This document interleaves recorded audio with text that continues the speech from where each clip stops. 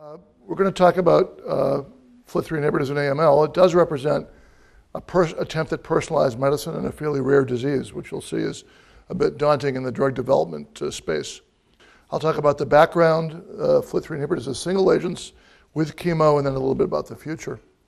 So the genome of AML patients is not really as complicated as the genome in terms of mutations that we see in solid tumors. There's about 23 recurrently mutated genes. Those are genes that are mutated more than 5% of AML cases. Probably the average number of mutations in AML cases is about 5. Several of these might be driver mutations. And the Genome Atlas paper that was published 3 years ago in New England Journal of Medicine broke down the 23 recurrently mutated genes into 9 categories, each of which in greater or lesser degree could be thought of as a target for drug development. But the easiest one, if you will, if that's the right word, are signaling genes, which are generally gain-of-function genes, like you heard about with RAS from Dr. Corcoran, where if we can inhibit them with a small molecule, maybe we can make some impact on the disease. And that, of course, is the nature of my talk. But I don't want to forget about some of these other things. Targeting transcription factors has been a little bit more complicated, but not impossible. The one on the bottom, spliceosome complex genes, we're beginning one of the first trials of a spliceosome inhibitor now at the Harvard Cancer Center, so we're pretty excited about that.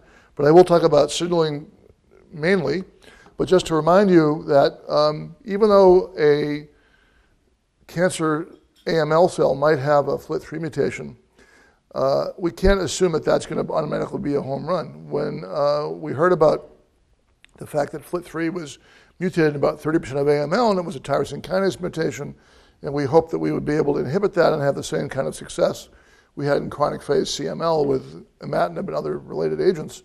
Of course, that was highly naive because what we didn't know then but could have guessed is that the genetic complexity of AML is a lot more than what one's seen in chronic phase CML. There's a lot of other mutations, as I already mentioned.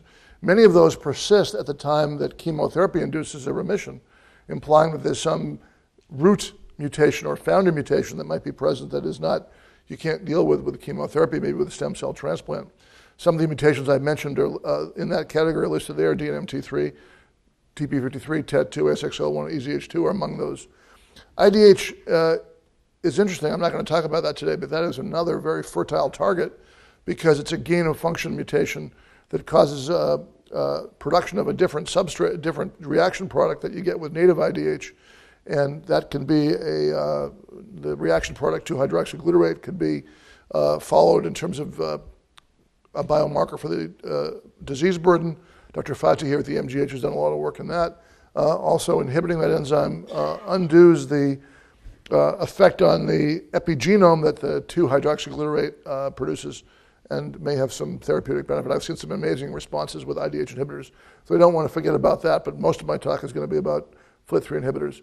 And FLT3 inhibitors FLT3 mutations are really a late hit in AML. They're present in they're not the founder mutation. So it would be, again, like I said, naive to think that inhibiting that would, as a single agent, would be able to make a major impact on the disease. It might decrease the disease burden for a while or a significant amount, but it's not going to cure the disease. And there are obviously a lot of resistance mechanisms. So let's talk about FLT3. FLT3, which I've been alluding to, is a transmembrane tyrosine kinase, and its overexpression in AML is common. It's important in hematopoiesis generally, and it's required for normal blood cell formation, the wild-type version. But it turns out that mutations of this kinase are common in AML. About 30% of people, or maybe 35% of people with AML have a mutation. About 3/4 of the mutations are juxtamembrane mutations just inside the cell membrane. There we go. Just inside the cell membrane there. And the mutations are a length mutation, a duplication of between several and 100 amino acids there, which cause spontaneous dimerization and abrogate the usual requirement for activation based on ligand binding.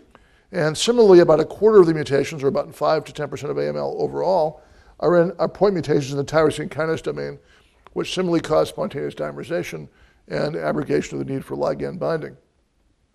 So the mutation, the overexpression was first described by Japanese investigators in around 1990. Shortly thereafter, people found that there were these activating mutations.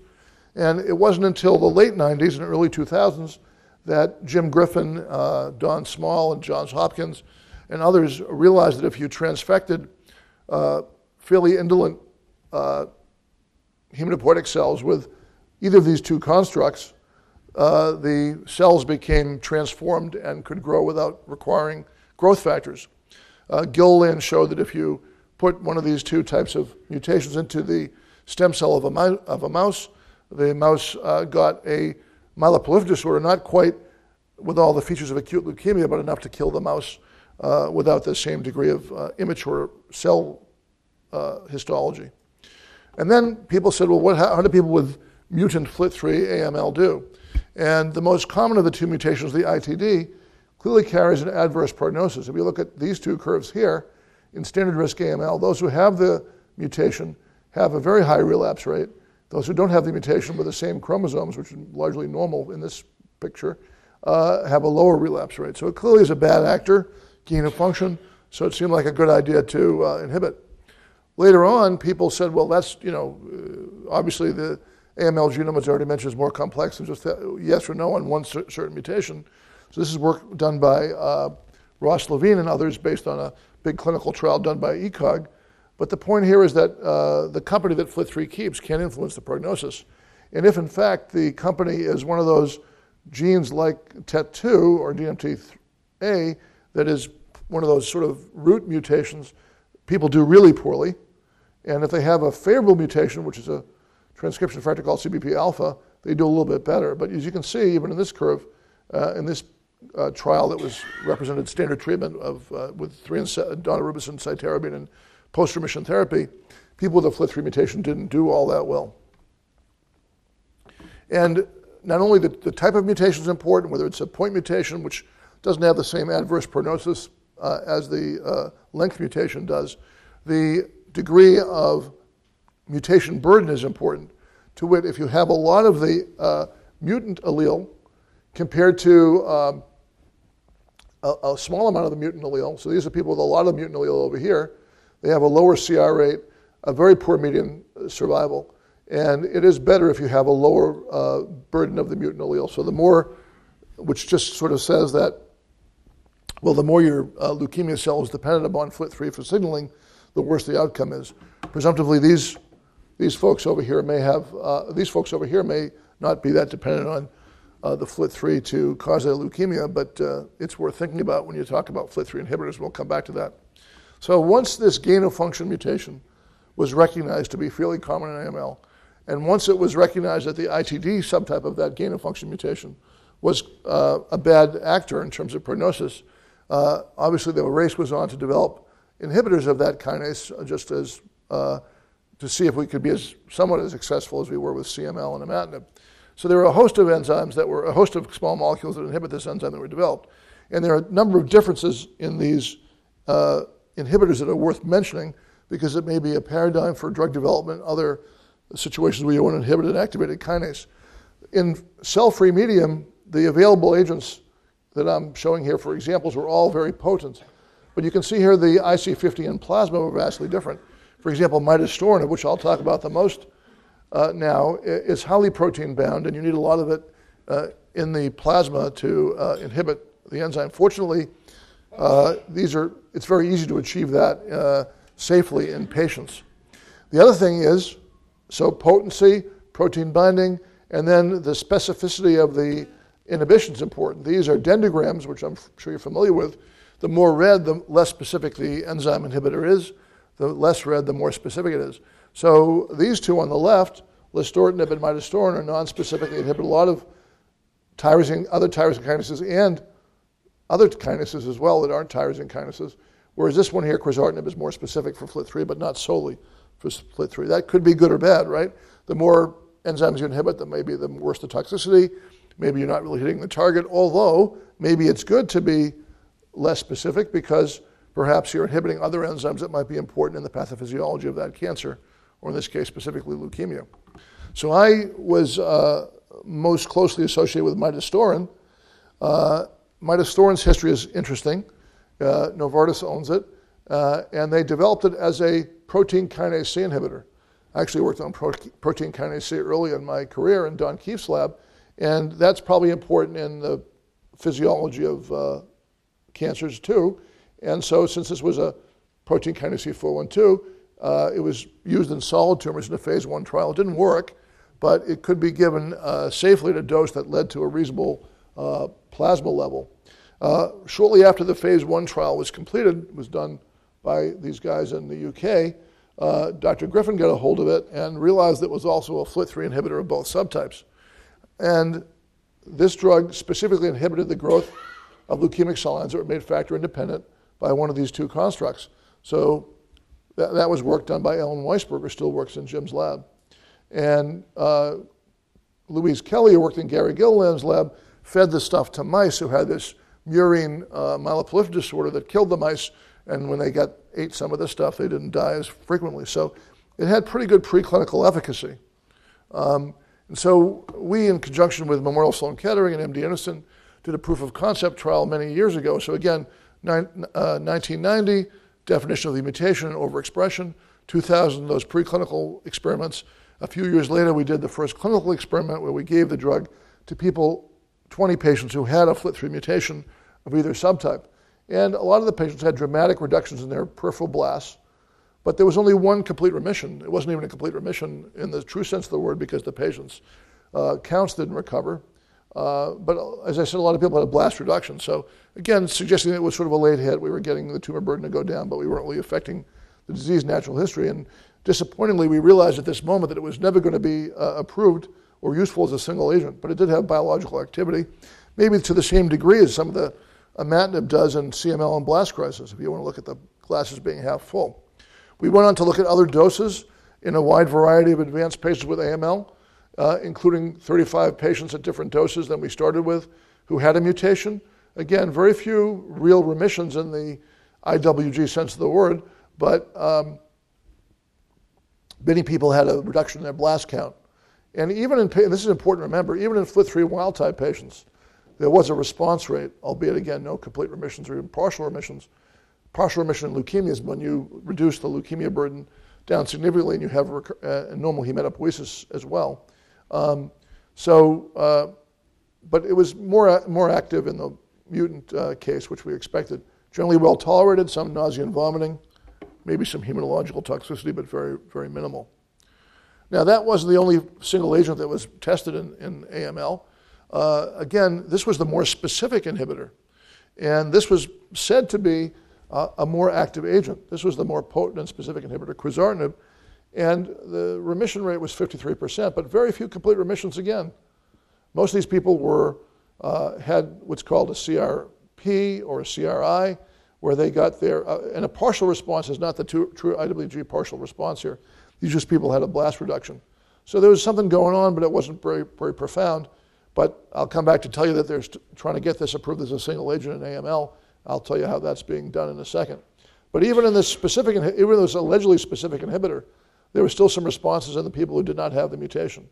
So again, is it really personalized medicine? No, but it's sort of more effective in the ones that you hoped it would be more effective in because their leukemia, at least in some cases, might be driven by the mutation. Another single agent that's more specific and also hits both the tyrosine kinase domain mutation and the and the ITD.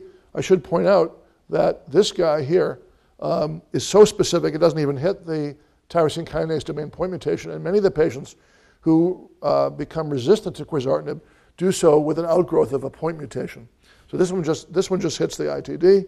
This other new one called gilteritinib hits both the FLT3 ITD mutation and the FLT3 TKD mutation. We'll hear more from that one. Again, the response rate's in the 50% range for the ITD and about the 25% range for the point mutation. There are some responses in people who've seen prior tyrosine kinase inhibitors. There is a drug called sorafenib, which I'll come back to, which is available, obviously, to treat kidney cancer and liver cancer, which is a FLT3 inhibitor as well, and that's why some of these patients got a hold of a FLT3 inhibitor before they were enrolled on this trial with this investigational drug. Crenolinib is yet another FLT3 inhibitor that hits both the TKD and the point mutation. You can see in this waterfall plot, many of the patients with both types of mutations, some of them had dual mutations, responded with a reduction in the peripheral blasts. And even some who had seen prior tyrosine kinase inhibitors had some responses, although responses were a little bit higher in those who had never seen a tyrosine kinase inhibitor. So we have midostaurin single-agent data, quizartinib single-agent data, and crenolinib single-agent data, which is somewhat encouraging. I did not feel the data was sufficient to get these things approved as a single agent, but the drug companies that made quizartinib and gilteritinib feel differently. There are two important ongoing trials, both of which have been open or will be open sequentially at the Harvard Cancer Center. The first one is that quizartinib versus dealer's choice chemo. So these are people with advanced FLT3 relapsed AML, maybe not the best place to try a new drug to show a survival benefit, but that's what's being done. To go on this trial, you have to have an ITD mutation, not a point mutation, because this one doesn't hit that subtype. And you have to have less than 6 months disease-free interval, looking for the really bad patients who have a very short disease-free interval. That's the most important prognostic sign in relapsed AML, how long you were in remission the first time. So that's one trial. This was open for a while, and we're closing that to put people on this trial, which is gilteritinib, which is that specific one that inhibits both the ITD and the TKD. This is a little bit more relaxed. You can have a longer disease-free interval, and it's for both FLT3 and TKD relapsed AML. The trial design in both these cases is interesting. You either get it's a 2-to-1 randomization, I think. That means 2/3 of the people get the study drug, and 1/3 get randomized to a pre-selected chemotherapy regimen, which could be high-dose chemo like FLAG-IDA, which is a very intensive regimen, or low-dose chemo with something like decitabine, which is a hypomethylating agent. But certainly combining these things with chemotherapy might be a good idea. Suppose you want to do the combination of a FLT3 inhibitor with chemotherapy in the relapse setting. So everything I've shown you so far is in relapsed AML. That's when we test new drugs. It's a tough situation to test a new drug because the patients are sick. They have, usually their disease is more addicted to one drug, so that might be one mutation, so that might be a good thing. But they've also seen a lot of chemo. They tend to be resistant. They have a lot of other mutations, as I mentioned as well. Anyway, Mark Levis, who's a very smart researcher in this field at Johns Hopkins, did a trial in relapsed AML, but just relapsed patients who had a FLT3 ITD mutation. So this was a genetically selected group of relapsed patients, and they were randomized to get standard chemotherapy, which this is a 3-drug regimen, or high-dose Ara-C. The choice was based on how long the disease-free interval was. Anyway, they got the standard chemo that we give for relapsed AML, or that plus lustortinib at 80 milligrams twice a day. So Mark was fairly optimistic when he started this trial because he said, well, relapsed patients are, FLT3 is important because it's a late hit and they're addicted to it. We can inhibit it and maybe make some difference in the outcome. Unfortunately, the complete remission rate, which is sort of how we test drugs in AML, patients clear their blasts within a month or two of therapy, and the complete remission rate was the same in both arms, about 12 or 15%. If you add in the people who had reduction in blasts but lack of platelet recovery, you still got no improvement with the addition of lustortinib. And there were no subgroups that seemed to benefit. And the survival in the two groups was dismal, as you'd expect for relapse AML, less than 3/4 of a year, and there was really no long-term survivors. One problem with this is that many of the patients who were on the lustortinib arm didn't have sufficient plasma levels of lustortinib to inhibit the enzyme. Mark did a retrospective post-hoc analysis looking at just those people who had adequate drug levels in the blood, and those people may have benefited somewhat from the lustortinib. So this was thrown out, but it may have been thrown out for a reason that just the drug wasn't getting sufficiently enough levels in the blood. That hasn't stopped other companies from pursuing the same idea in relapsed AML. This is an ongoing trial with a new generation inhibitor that again hits both the ITD and the TKD. This is crenolinib. This is a drug combination, mitoxantrone and cytarabine, which we don't really use that commonly in relapsed AML around here, but it's that drug combination plus placebo or crenolinib. And then, of course, if you haven't already had an allotransplant by the time before you relapsed, you then are supposed to be going on to allotransplant, followed by use of this drug in the post-transplant setting. So there are trials in relapsed AML. There's also trials with another drug, sorafenib. As I already mentioned, sorafenib is a little bit more readily available because it's already approved, albeit for a different cancer or cancers, liver cancer and mainly renal cancer. That was combined with chemotherapy by Dr. Ravandi at MD Anderson, and the complete remission rate was pretty high in a small trial. But looking at the long-term outcome, it didn't seem to be all that much better than what one would have expected from historical controls. Eben Chen here at MGH and colleagues at the Farber recognized this might be a useful agent in the post-transplant setting where A, disease burden might be a little less, and B, maybe sorafenib would alter the immunological milieu, allowing for a better response. And indeed, they saw a high degree of response. They saw a high degree of response in FLT3 mutant patients who relapsed after a stem cell transplant. And then they started to use it prophylactically in people who had FLT3 AML who had a transplant, and they saw very few relapses. So that's been the genesis of a large IBMT, the big bone marrow transplant network trial, comparing in FLT3 mutant patients who've undergone a stem cell transplant, either placebo or no treatment, I can't remember which it is, versus gilteritinib, which is one of those new inhibitors. Dr. Survey in Germany tried to add sorafenib to chemotherapy in older adults, and that was a failure. It wasn't limited to FLT3 patients, but there was a lot of transplant-related mortality, treatment-related mortality when sorafenib was added to chemotherapy in older adults. In younger adults, Dr. Rawlig from Germany did a randomized phase 2 trial of chemotherapy alone plus or minus sorafenib. This was not restricted to FLT3 patients. All comers were allowed to go on.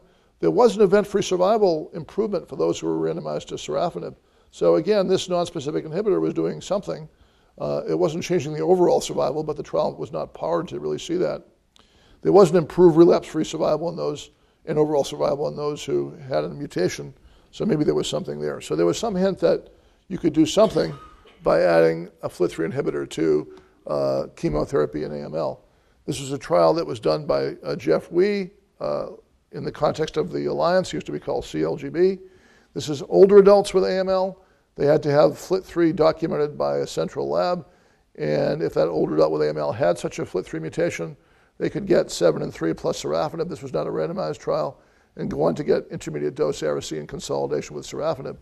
So this was just compared to historical controls, and at least in patients who were between 60 and 70, the median survival was about 19 months, and that was better than historical controls in the context of other older adult trials done by the Alliance/CLGB. In people that were over age 70, well, they just didn't do that well. So there's, there were a few pieces of data that were somewhat encouraging with chemo plus FLT3 inhibitors. Now I'm going to talk about FLT3 inhibitors in the context of midostaurin, and I showed you that data earlier about the trials we did with midostaurin as a single agent, where we got some responses, nothing too great. We said, well, if it works as a single agent, we should combine it with standard chemotherapy, because standard chemotherapy has a big role in AML. And there were some preclinical studies which suggested that midostaurin, also called PKC412, might be synergistic with chemotherapy. So we combined midostaurin with chemotherapy in a phase 1b trial done in all comers who were going to get chemotherapy. And this was done at Dana-Farber and other centers around the country and world. Relatively small trial. You can see there are about 70 patients all told. And we had trouble combining it with chemotherapy, because if we gave it at 100 milligrams twice a day continuously, either with the chemotherapy or at the conclusion of the 7 days of the induction, people threw up and wouldn't take it. So that was a no-go. Then we used the highest dose of the 2 doses tested, 100 milligrams, twice a day, but just for 14 days, thinking that we could get people through it. But again, at that dose, it was too toxic. We finally dropped the dose to 50 milligrams twice a day and gave it for 14 days, either at the conclusion of the chemotherapy or with the chemo with a 7-day break. And then again, we saw that it could be tolerable. So we focused our response efforts on these 40 patients. And we found that there was a pretty high CR rate in those who had FLT3 mutations. Again, it was a small number of patients, but we were encouraged by that. We were also encouraged by the overall survival, which was equivalent. Again, all these patients were exposed to the inhibitor, and some had wild-type disease down here in the red, and about 13 had the mutation. The trial was just done to prove safety, but interestingly enough, when we went back and looked at the data, those who had the FLT3 ITD or TKD mutation were doing better than we expected. They were doing as well as were the other patients, suggesting maybe, although it was a very small trial, that we're actually doing something beneficial by adding the FLT3 inhibitor to chemotherapy. So that was the genesis. That trial was published in 2008 or 9, and while it was being ready for publication, we launched this very large phase 3 randomized trial. The design was straightforward, although difficult to do logistically. So the idea here was that when you had AML, you walked in your doctor, whether it was in America, Canada, Germany, Italy, Spain, you would have the doctor send an aliquot of your marrow or blood to a central lab in that particular country. In the US, the lab was in Ohio State. And you would be told within 48 hours whether or not your patient had a FLT3 mutation or not. So just imagine, I don't know how many people have taken care of AML, but they usually come in pretty sick, and people with FLT3 mutations tend to have high white counts. So you get this sick person with a high white count, you're waiting for them to give you the answer back whether this patient could go on the trial. And you can see most people were able to wait until we gave them the answer, because we gave them the answer fairly quickly with drug company support to do that assay quickly. It's harder to do it if you are waiting for either a regular path lab or a commercial lab to do it.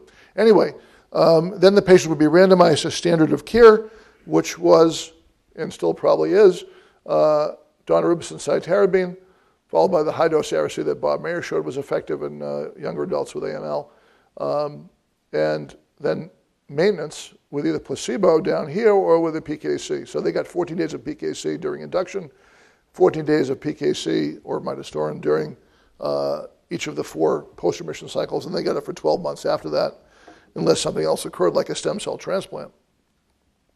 So the age was 18 to 60, actually age 18 to 59.99.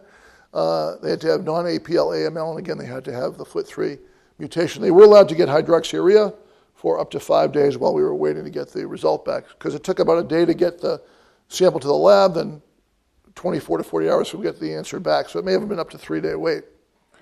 And this was the standard therapy that we were using at the time. We still basically use this stuff. 60 milligrams per meter squared of daunorubicin for 3 days, cytarabine continuously. The high-dose Ara-C I mentioned that came from CALGB 8525, which was from Mayer et al. In 1994. And then this maintenance. So what really happened, we had to screen 3,300 patients to come out with 887 that had the FLT3 mutation. Now, if you're listening earlier, you know that that's about right. We expect about 1/3 of patients, maybe 30%, to have one of these 2 mutations. And then of the 887, we only randomized 717. You might ask, where did the other 170 patients go who had a FLT3 mutation but didn't get randomized? I'll tell you, I don't know, because we didn't collect that data. But presumptively, it was people who couldn't wait, may have died, may have gone to other trials. We don't really know. But of the 717 patients that were randomized, they were, of course, randomized equally to chemo plus placebo or chemo plus midostaurin. A couple of interesting things from the consort diagram that might be relevant when we talk about the final results was that a smaller number of patients who were randomized to midostaurin required 2 inductions as a poor man's assessment of how effective the therapy was. If you need more inductions, it's not as good. And a higher number of patients got to the maintenance, the 12 months of single-agent therapy on the midostaurin arm compared to the placebo arm, maybe suggesting that there were more people who relapsed on the midostaurin arm and not on the, more people who relapsed on the placebo arm. By the way, this is the only time when in the last week where the red has lost compared to the blue, unfortunately. So it's good for this trial, though. It's good for the people with AML because the people who were on midostaurin first they were equally likely to have either the type of FLT3 mutation, either the point mutation or a low allelic burden ITD or a high allelic burden. And this was by design because the trial was stratified according to this mutation, so this had to come out equally. One interesting thing was, although the ages were balanced on the 2 trials, on the 2 arms, if you were a man, you were more likely to be randomized to midostaurin And if you were a woman, you were more likely to be randomized to placebo, and that was actually statistically significantly different. That's shocking to me. I should have learned something from this. Again, so of 717 patients, what's the chance that the sex would be imbalanced? Not very likely. It's about the. I did the math, and it's about the same likelihood as getting blackjack if you play, getting an ace in a picture card in blackjack. So it can happen. It's not too likely. So the complete response rate was a little bit higher if you were randomized to midostaurin, 59% versus 53%. And if we were, but we had a very strict definition of CR. You had to get there by day 60. And so that's probably the reason for the low CR rate. If we relaxed the definition of complete remission to allow remissions a little bit later in the course, 30 days from ending protocol therapy, it was statistically significantly better to have been randomized to the midostaurin arm, reached complete remission. So that was suggesting we were maybe doing something good up front. And in terms of event-free survival, because the complete remission rate was low and not going into remission was an event, you'd have a big drop-off at the beginning. But just looking at event-free survival, or event being relapse, death, or no remission, you had an improvement had you been randomized to midostaurin, not censored for transplant, just censored for end of follow-up data. The primary endpoint of the trial was overall survival, and that's why this was probably presented at the plenary session last year of the American Society of Hematology, because it met its endpoint. One of the few positive trials in AML in my memory, not in APL. So if you were on midostaurin, you had a 23% reduced risk of death in the midostaurin arm compared to placebo.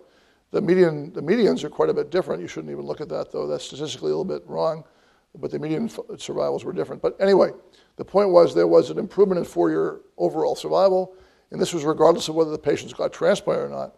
Now, during the course of this trial, which lasted between 2008 and 2011, the standard of care for FLT3 patients changed to basically try to do a transplant in first remission. So on this trial, a full 56% of the patients got a transplant at some point along the way, and about a quarter of the patients got a transplant during first remission, which I would submit is now the standard of care for FLT3 AML. So one would think, well, if you get a transplant in first remission, you were taken off the study after maybe induction and maybe one cycle of consolidation, something like that. So you weren't really exposed to midostaurin for very long. So that would have screwed up the whole study. But in point of fact, if you were transplanted in first remission, you did have a big benefit from midostaurin. And if you look at these survival curves, you can see that these are much better than what we saw originally. So if you can give somebody midostaurin and then get a transplant, you get a pretty good chance to be cured. And then we have this is a long follow-up here. So that's encouraging. So in summary, midostaurin, which took a long time to come to roost, but this multi-targeted kinase inhibitor, which we thought was a FLT3 inhibitor, improves overall survival when added to standard chemotherapy in FLT3 ITD and FLT3 mutant AML between 18 and 60. And the overall survival and event-free survival was consistent in uncensored as well as censored analysis, despite a high stem cell transplant rate, implying to me is that it had a major effect on the tumor burden going into transplant. I didn't have time to go over it, but the safety profile was similar in each arm, so it was not more toxic. And this took a lot of effort between industry, academia. In the U.S., this trial was sponsored by your tax dollars through Cancer Therapy Evaluation Program, and in other countries, it was sponsored by Novartis.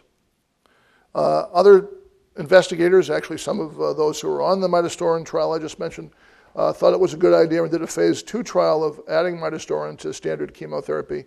The difference here was they tried to transplant everybody, since they recognized early on that was a good idea, and then they also wanted to give them the midostaurin after the transplant. Again, not randomized, but compared to historical controls, both in younger and older adults, it seemed to be better. So getting midostaurin, at least in 2 trials, was a good thing. One randomized, one non-randomized. So I think it really is going to be the new standard of care for FLT3 AML, but there's a lot of questions. Any good trial is going to generate as many questions as went into it. For example, is this really about FLT3 inhibition? Would a potent FLT3 inhibitor versus a multi-targeted agent be better? So hopefully your tax dollars will support a subsequent trial which will compare chemo plus midostaurin followed by transplant followed by midostaurin 2, chemo plus a newer specific agent like gilteritinib followed by chemo plus gilteritinib followed by transplant followed by gilteritinib. So try a non-specific FLT3 inhibitor versus a specific one and see what happens. So it's been a long journey. to get to the point where we may have a new drug for this subtype of AML. Hopefully it won't take as many years as it took to go from science to reality with this, but we need to look at other things like minimal residual disease. I have a lot of colleagues at my place and around the world, including across the street, to thank for this work. So I'll be happy to take questions.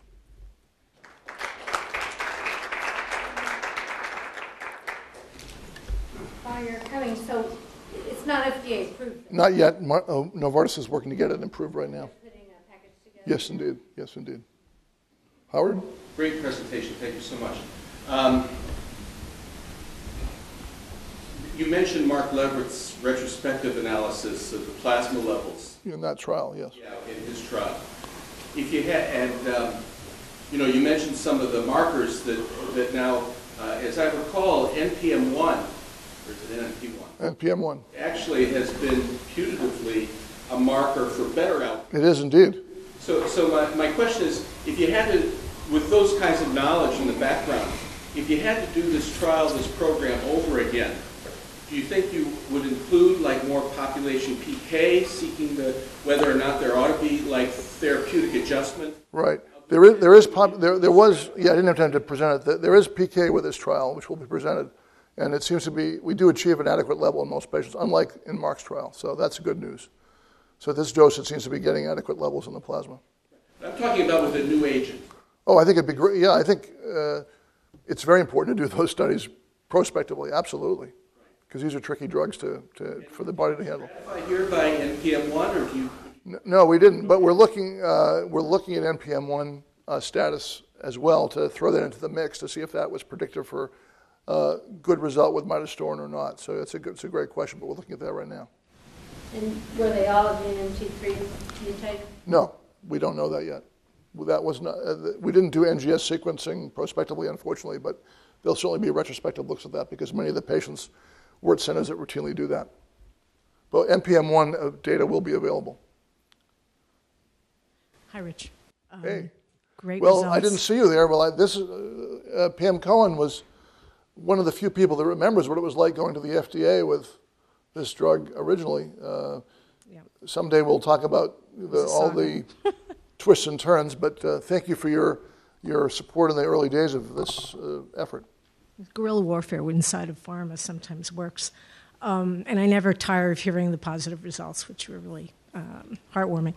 So have you given some thought to why you think these data were positive when some of the other combination data, even in frontline, were not? And do you think specifically that might have something to do with the intermittent nature, where we tried to avoid giving the drug simultaneously with chemo? I think it could be because there is some data from Don Small and Mark that suggests that if you do give the drug before chemo or perhaps with it, you do inhibit the ability of the chemotherapy to work by taking the cell-to-cell cycle. I also think the nonspecific nature of this inhibitor is probably important. As Levis says, when you are present with AML, you have more of a polyclonal disease than you do when when you relapse. You probably have more of a less polyclonal disease and maybe more FLT3 addicted. So maybe that's why it worked where some of the specific inhibitors work. I actually think that specific inhibitors won't be any better than this drug for that reason if they're tested. Rich, congratulations on persistence with a really tough project, a difficult drug, and a very difficult disease to analyze. Yep. One of the things that occurs to me is that this is one of a class of drugs which are PKC inhibitors, and many years ago, PKC was of interest in the sense that it would reverse multi-drug resistance inhibition of PKC. So that could also be playing a role here, right? It's one of the other. That's how it was originally developed, and it doesn't seem to have a big impact on the daunorubicin levels, but it certainly could impact MDR and perhaps get more of the stuff into the cells.